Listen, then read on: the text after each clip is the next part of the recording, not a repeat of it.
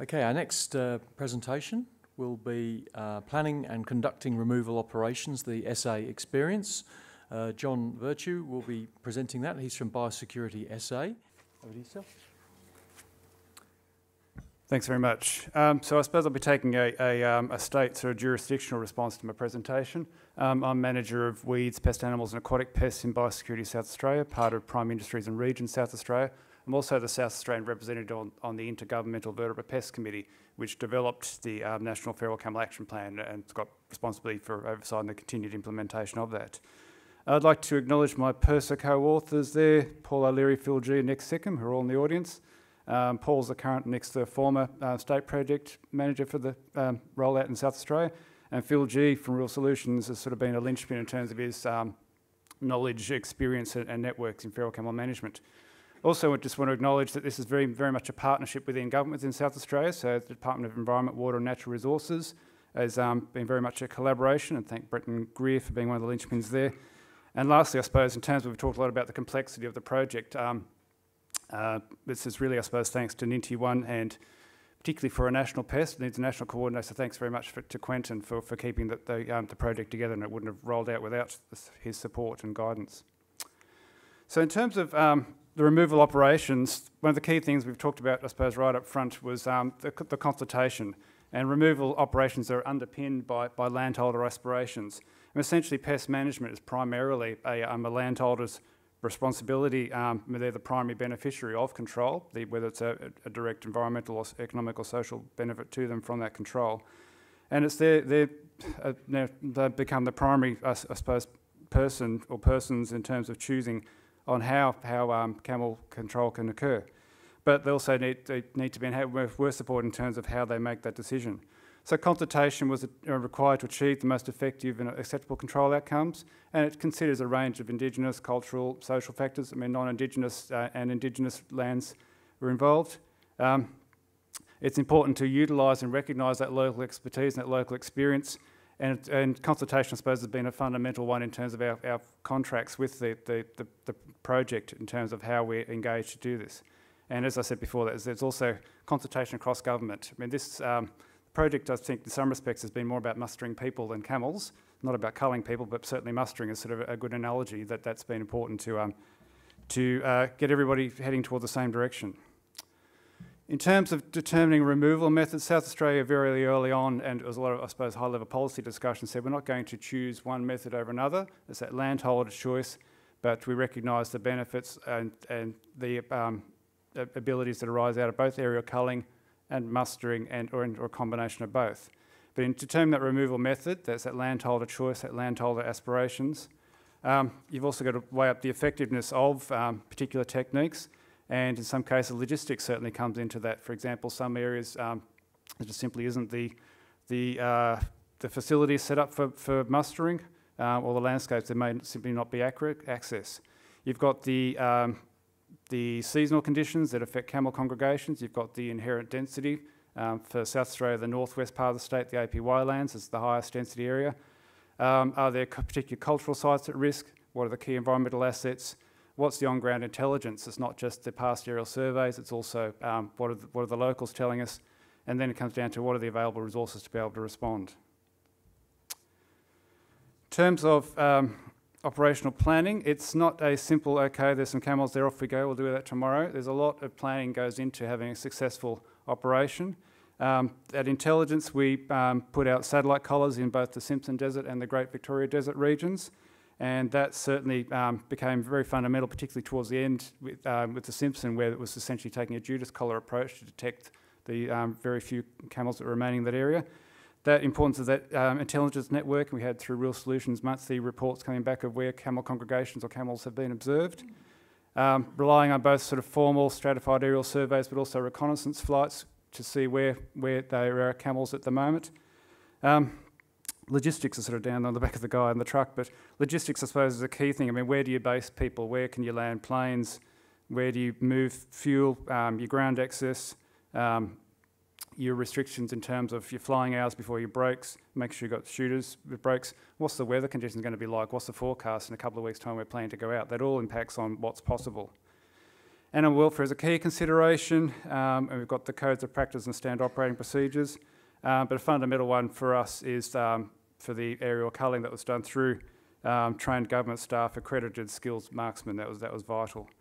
Safety in terms of helicopter choice, in terms of hours, in terms of firearm use, in terms of simply working in remote areas. And that for the initial consultation process, where are the no-go zones for sort of cultural sensitivities, where are the target areas, and communications both within the team, who's in the helicopter, who's back on the ground, communications back to the state level, and it was important to have protocols for decisions and command structure. You're not just out there, okay, everyone go and do their own thing. There needs to be quite a rigid who's doing what, how the decision's made. We developed a number of decision support tools. It wasn't just, we think it's a good idea, off we go. We engaged with Eco-Knowledge to develop a decision support system which considered both fixed and variable costs and the benefits, such as particular environmental assets at risk, to decide, is this a worthwhile, beneficial, cost-effective operation to go in and do an aerial cull in a certain area. And there are also other decision tools in terms of, is mustering or at the high level mustering or aerial cull the option.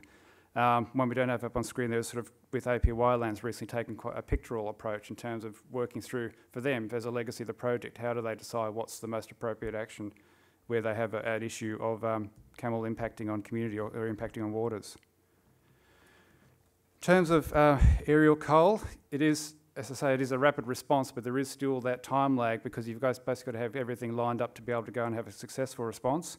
But in terms of have that capacity of a rapid response to a landholder agreements, again, engaging with landholders, giving them that discussion about what are your options in terms of removal. There's aerial cull, there's mustering, what are your preferences in that regard.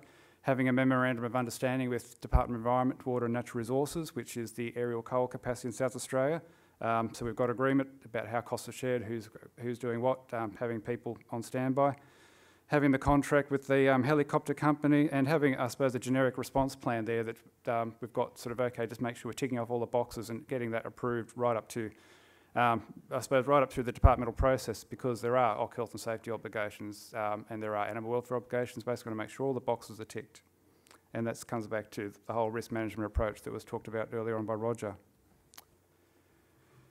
The aerial cull is, yeah, I mean, it is very much at a landscape scale, and talked about the survey and reconnaissance, identifying hotspots and identifying no-go areas.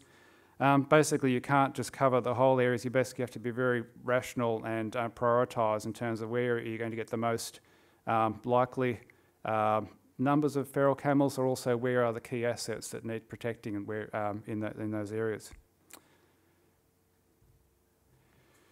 The, again, bit will follow up with a discussion on animal welfare, but we have audits afterwards. There was an instance of flight following behind the cull. I mean, that was verification that you're following the standard nationally endorsed processes. It was also, from an INTI perspective, verification that there was the camels being removed were, as what we're saying, I suppose, that independent verification.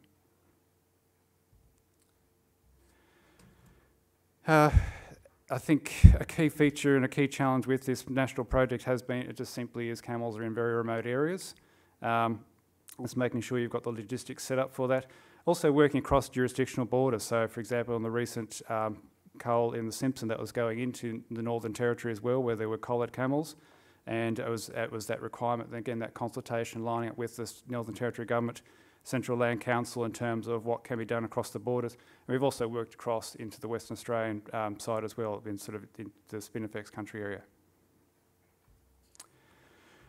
The other approach we've taken, and it's really been a key area for the APY lands up in the northwest part of the state, has been a mustering approach, where the APY executive had a no shoot to waste policy. So we focused there on a removal assistance process. That was the landholder process.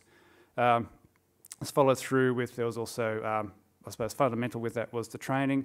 Real Solutions developed a Camel book and have run a number of training sessions on codes of practice, standard operating procedures, just basic how you deal with mustering camels, the camel behaviour. As part of our process, well, there's audits of how the mustering is being done, is it complying, and also verification in terms of numbers coming off. The targeted removal assistance was something that there was a fair bit of debate about it within sort of the intergovernmental committee at the start of the project, and we worked towards that, got agreement on that, and has been very much fundamental in terms of building that capacity and building, I suppose, an ongoing commercial environmental partnership in the APY lands and extending it into other parts of the country. It was used as a way to offset the costs and develop that supply chain, develop the people, develop the infrastructure, and develop the markets. It's been important in terms of generating income and jobs. Certainly been a big socio-economic benefit of the expansion and development of mustering in the APY lands, with the flow-on effects into the broader local economy. And fundamental to that has been the capacity, building that capacity in terms of animal welfare outcomes. So just to finish off, I suppose, from a South Australian perspective, we've essentially had three regions of the state: the Simpson Desert, the APY lands, and the Great Victoria Desert over in the southwest part of the state as our areas of focus. Simpson Desert, the camel density is down by over 90% now. It's well below that 0.1 target. And there's been we're looking to now redeploy satellite collars and camera trapping to continue on with the program. APY lands, it's probably in the order of a third over the life of the project of camels on that area being removed, and that will continue to be removed. And a lot of it's been about developing that supply chain, essentially, in terms of the mustering, and also developing it and getting the local ownership in terms of situations where we've got emergency management, where there may be a public safety risk at how do you manage that. And for the Great Victoria Desert, which I suppose we didn't, at the beginning of the project, we didn't expect that would be an area of focus, but essentially it came up as, look, there are camels moving south, or there were camels that were probably not even recognised as being there. We've got a good collaboration there in terms of Aboriginal lands, so Yalata, conservation through the Department of Environment, camels impacting on the dog fence, public safety risk on the air highway. Essentially, that led to responses which effectively, I suppose, gave a triple bottom line outcome in terms of the benefits from that control, and it set up a legacy of how to work together and how to respond to future events there. So overall, I suppose I would like to again thank the project partners for their collaboration and support, and it has been, certainly from a South Australian perspective, a very successful project with a lot of a legacy, there's certainly a strong drive to continue within South Australia. There's a greater recognition of the impacts of camels and the feasibility of their control. There's this willingness to maintain and build on the gains. We've got well-established partnerships now. We can all work together. We can all talk the same language. We've established a lot of processes, and it's just flowed on to how we develop policy around large feral herbivores in South Australia. Thank you.